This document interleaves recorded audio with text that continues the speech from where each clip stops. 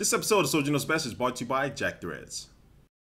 Hey, what's up guys, Soldier Knows Best here. In this video, I'm going to be covering some of the latest news about these upcoming Apple products that people have been asking me a lot down in the comments, also in the email. I just got back from VidCon, which is a really big YouTube conference out in LA. And even there, people are asking me about my thoughts about the iPhone 5 and this iPad 2.5 or 3 that's maybe coming out in the fall as well. So I'm going to try to cover as many of those topics right now in this video. So let's go ahead and jump right into it. With the first one is about the Apple TV. Now, not the little small box, but an actual Apple HD TV. So for the past 2 or 3 years, there's been rumors that Apple's going to get into the TV market itself. So of course you can expect the TV that may have a pretty badass display on it, but as well it'll have the Apple TV software built right into it. You won't need to have that little box or buy that little box separately. Now, as you probably know, with the Google TV, it hasn't been a huge success, and I think Apple may be able to be one of these companies that can make that transition from bringing this type of software to TVs that can do a little bit more. Especially, I think the one killer thing is this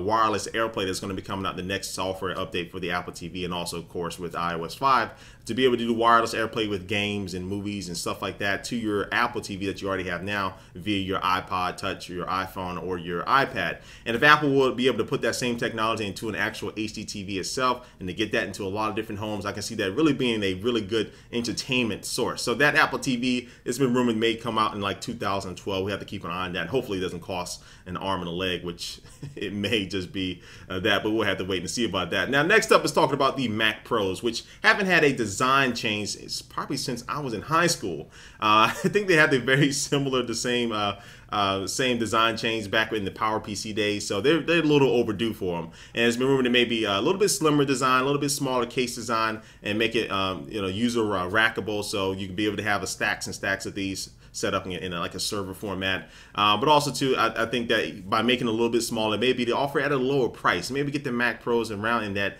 $1,700 price range to be a little bit more affordable for people, because right now it is the most customizable Mac, but it is the most expensive Mac as well. So it's going to have all the bells and whistles, of course. It's going to have the best Intel processors, the best graphic cards, and all that good stuff. Thunderbolt ports out the wazoo.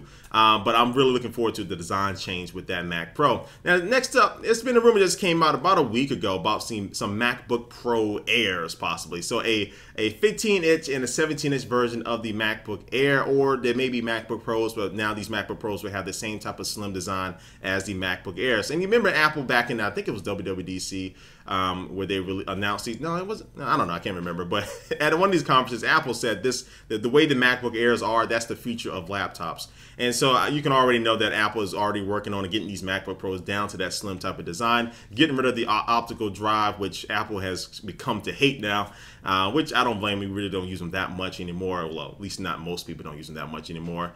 So some thin 15-inch or 17-inch MacBook Airs or MacBook Pro Airs will be a pretty awesome lineup.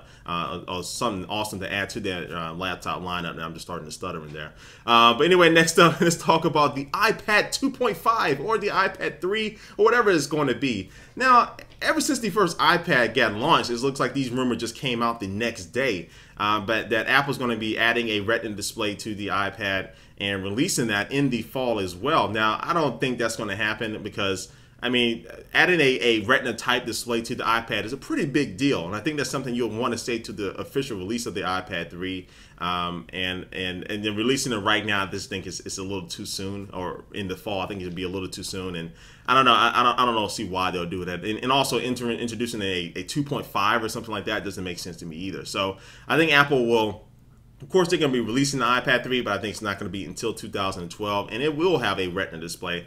It will have some, faster processor and all that great stuff as well, and it will be a little bit thinner and hopefully some better cameras. Maybe even bumping up the cameras to the same quality as the current iPhone 4. I think that will be good enough, and that'll be very plausible. So the iPad 3, I'm thinking not coming out to 2012. I don't see it coming out in the fall. So that's just my thoughts about that. And now to the big story of them all, the iPhone 5. Now, normally the new iPhone is released in June or July, around that time frame, but of course that time has come and passed. Now iOS 5 will be getting released in the fall. That comes from Apple. Of course, they announced that, so of course we can expect to see the next iPhone 5 in the fall as well. There's been a big debate whether it's going to be September or October. I'm kind of leaning towards October because that's a little bit closer to the holiday shopping time frame with November, so that'll be the #1 thing on their kids list for the Christmas holidays. Plus, too, I think it gives Apple a little bit more time to kind of build up their inventory and their supply of these, because they're not only releasing this on AT&T like they've been doing for the past 4 years, they're going to be releasing this on AT&T and Verizon. And that's a lot of people. A lot of people on Verizon have been holding out from buying the iPhone 4, kind of waiting for the iPhone 5. I think Apple knows this, and plus they know that in order to keep this thing in stock,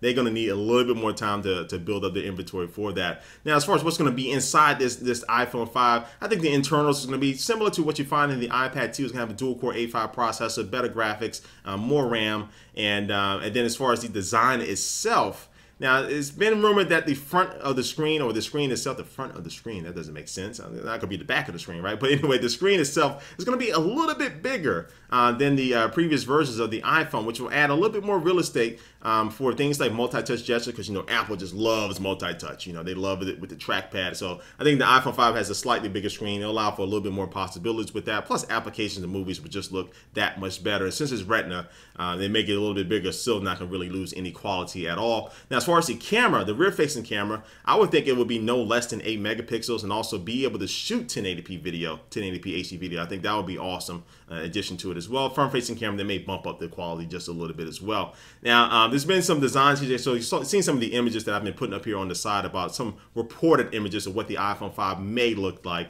And if it looks anything like these, I think it's going to be a really, really good winner on Apple's hand. So anyway, I think that's going to be released in October. I think it's just going to be one version. It's been rumored they may offer like a cheaper version of it that may be missing some features, but I don't know about that. Plus two, I forgot to add this before the iPhone 5 story, but the iPod Touch, I think the next generation iPod Touch, I think they'll be also releasing that around the same time frame.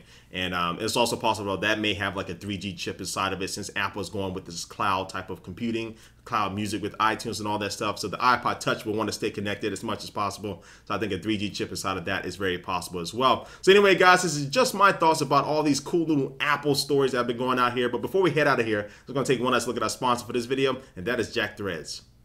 Only suckers pay full price. If you love alternative apparel brands like Kid Robot, Hurley, and Stussy, but hate wasting all of your cash on them, listen up. You can score these premium brands at up to 80% off every day. There's a new invite-only shopping club just for guys or girls who like to dress like guys called Jack Threads, serving up street, skate, and surfwear brands at prices that will melt your brain. There is a wait list to join, but if you head to jackthreads.com/SKB, you'll get instant access to all the killer hookups. Go now. All right, guys, again, just like I said, these are just my thoughts about these stores. Please leave a comment down below about what you think is going to happen with all these new Apple products. And thanks for watching, guys, and I will catch you later. Peace.